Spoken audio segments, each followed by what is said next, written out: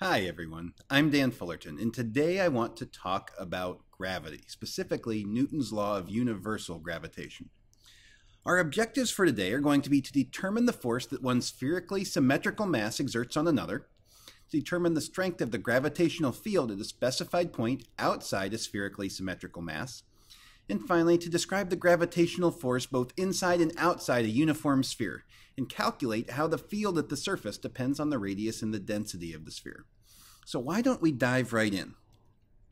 Newton's law of universal gravitation tells us that there is a force of attraction between any two objects that have mass. And it's between, if you take the distance between the center of their masses, that's r, you can calculate that by this constant, capital G, times the mass of the first object in kilograms, times the mass of the second object in kilograms, divided by the square of the distance between the center of their masses. And that's in the direction of each other. So if we happen to have one mass here, one mass there, the force of 1 and 2, the force of 1 on 2 pulls it toward it. That's why we have this negative r hat, the direction of the vector between those two. And 1 feels a force toward 2. They're attracted toward each other. Gravity always attracts, it never repels. And this constant, capital G, known as the universal gravitational constant, is 6.67 times 10 to the minus 11 Newton meters squared per kilogram squared. All right, let's see what we can do with this. Let's find the magnitude of the gravitational force exerted on the Earth by the Sun, given the mass of the Earth, the mass of the Sun, and the distance between them. All right, so our formula for the magnitude of the force between them, force of gravity, is going to be equal to minus g m1 m2 over the square of the distance between them. And that's in the direction of r hat. So for now, I think it's pretty obvious that they're going to be attractive toward each other. So let's just focus on the magnitude.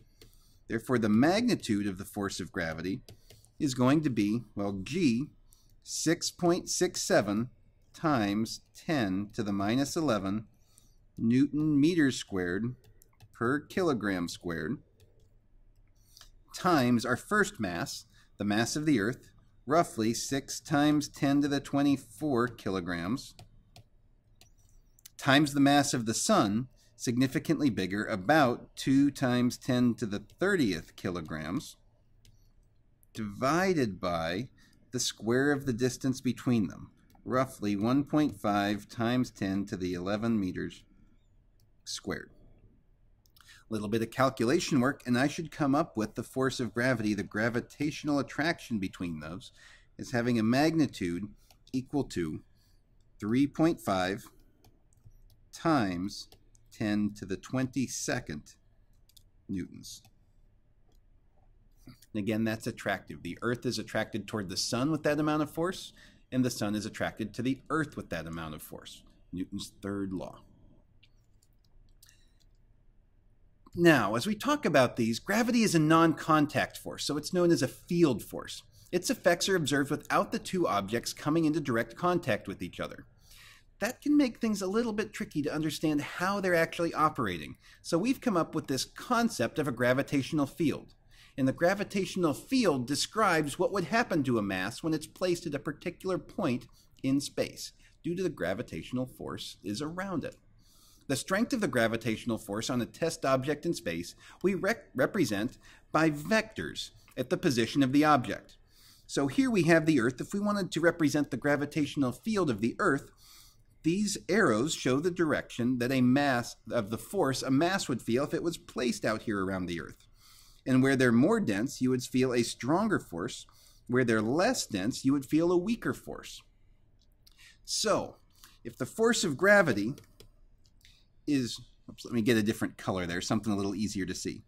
If the force of gravity in a constant gravitational field is equal to mg, or by Newton's law of universal gravitation, that's g m1 m2 over r squared, we can cancel out the masses here, our test mass, to say that the gravitational field strength is going to be g times the mass of the object causing the gravitational field divided by the square of the distance from the center of mass to your test object.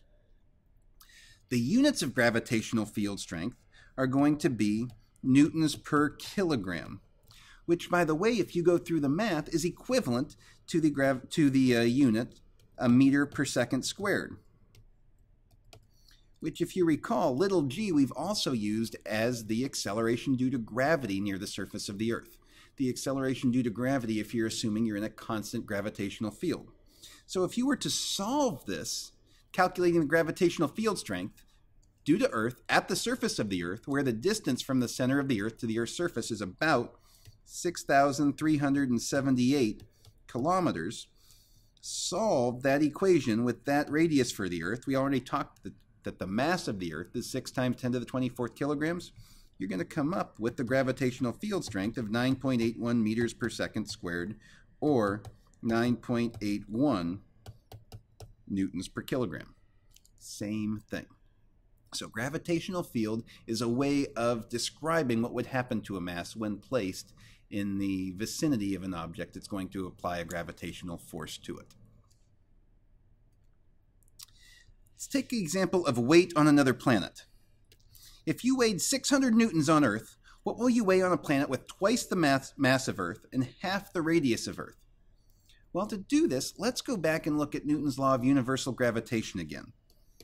The force of gravity, the magnitude of it, we won't worry about the direction for now, is g m1 m2 over r squared.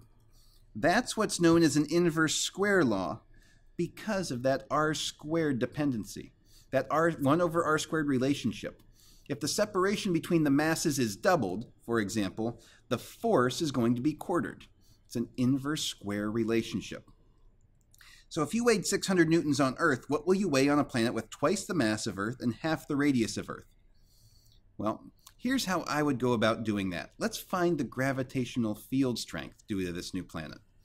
On Earth, we've got g equals big G times the mass over radius squared. Therefore, g on this new planet, P, which is g m over r squared on that new planet, is equal to twice the mass of Earth over half the radius of Earth squared. Half the radius of Earth, twice the mass of Earth. So when I do this, I run through the math here and I come up with 8 times g mass of Earth over the radius of Earth. That's g on Earth. So what we really come up with is the gravitational field strength on the planet is 8 times the gravitational field strength of Earth.